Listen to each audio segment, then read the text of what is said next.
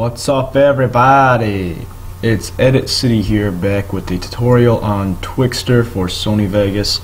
I'm in Sony Vegas Pro 13. As you can see, I have 14 right here, but I don't really like to use it as much because there are a few things about 13 that I have set up perfectly. So this is going to work for 13 or 14, and I'll show you all the different ways of how it works and the intricacies of Twixtor syncing, which I have not seen any good videos on. I saw one, maybe two that were helpful, but this is completely different from those because I've evolved my Twixtor syncing about 4 to 5 different times now, and this is the 4th. Even beginners at software can learn because I'm going to explain it pretty in depth. So just kind of stick around and let's hop right into it. So the first thing we're going to want to do is you want to go down. You're first of all going to want to have Twixtor and Twixtor Pro. We're going to be using Twixtor Pro. That's the only one I really use, and I'm not going to show how to get them because there are a plethora of videos out on the internet about how to get them, however way you're going to do it.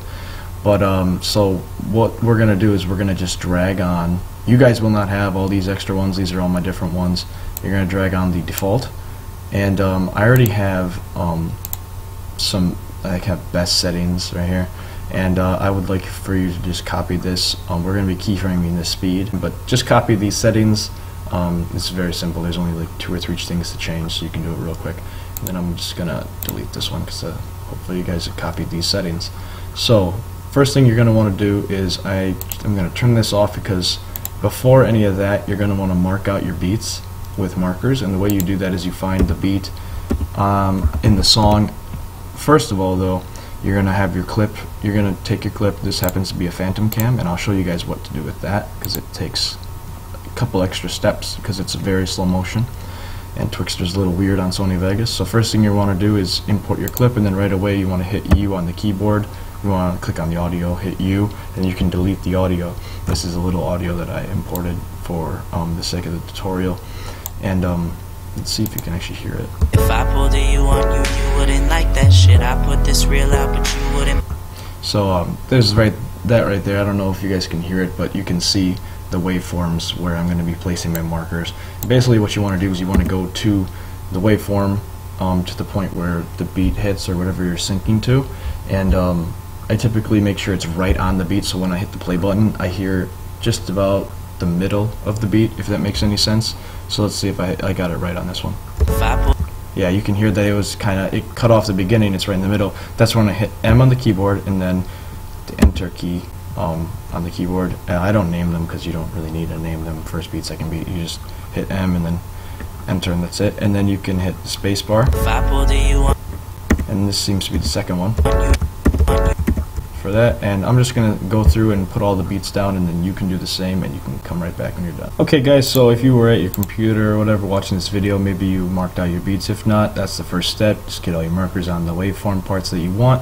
This is a little audio glitch, by the way, just so you know, and this one is maybe a minor one, so I didn't mark those. Just kind of mark every bass hit and every snare hit, and a snare hit, if you don't know what it is by name, I don't even know if I'm calling it the right thing, but it's the snaps, you know. So you're gonna this is the first one's the bass hit, and the second one is the snare hits on these two right here, 2 and 3. 2 is the bass, 3 is the snare. So listen to it real quick. Except for the bass is a piano key, but you know what I mean by bass. That's more of a bass hit. But the snare, when I refer to snare, that's what I mean is the little snap right there. There's another one. That was the 2 or whatever. So then make sure you're constantly saving. By the way, I do that often because my computer sometimes will crash and I don't feel like losing anything, so after you add stuff, always save.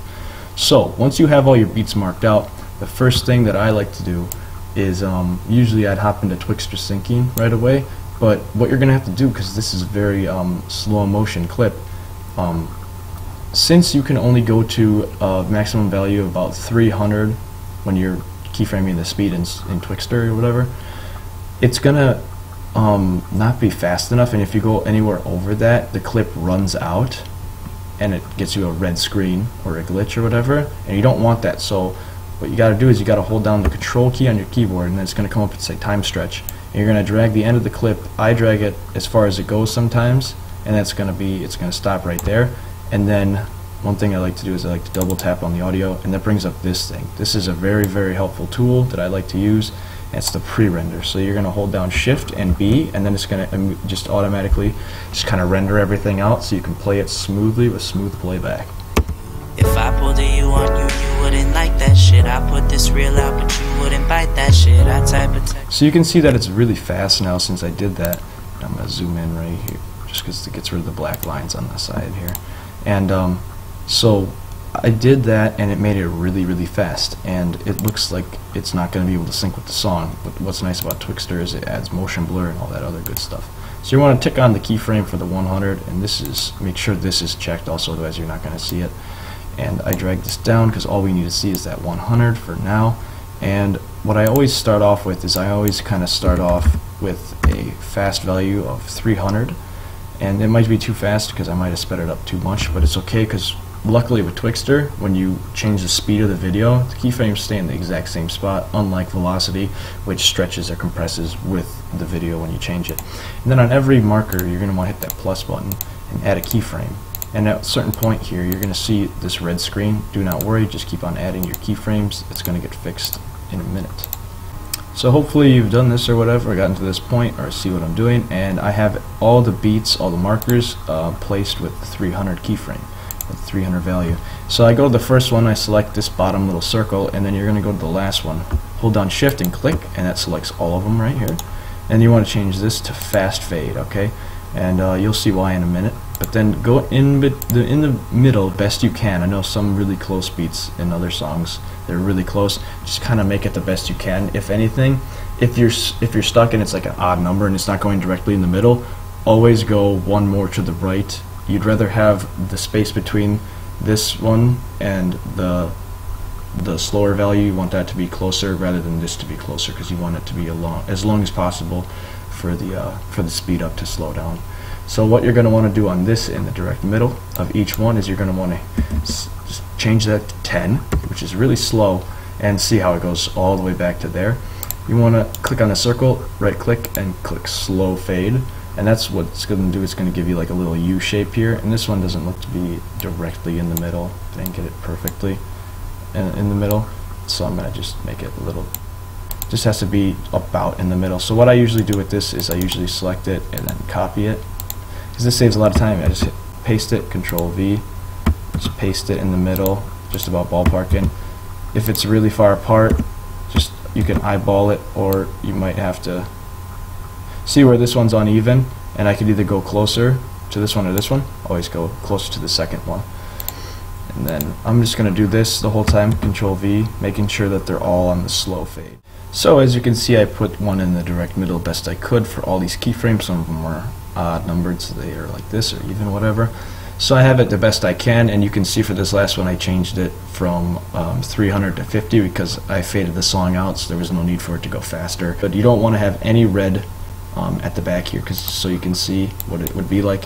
So I would have 300 there. You can see I have a red screen, and that means that at this frame you can see the video itself, the phantom cam fades out, and you can see that right there, that's the last frame of the video. So the blue is warning us, being like, hey, that was the last frame, and then the red's like, there's no more clip to go on here. So as you can kind of see here, as I'm going to play it, there's going to be a lot of glitching and red flashes. I don't exactly know what causes this, but I do know how to rectify this issue in a number of ways. So I'm going to show you what you might be seeing if everything doesn't align.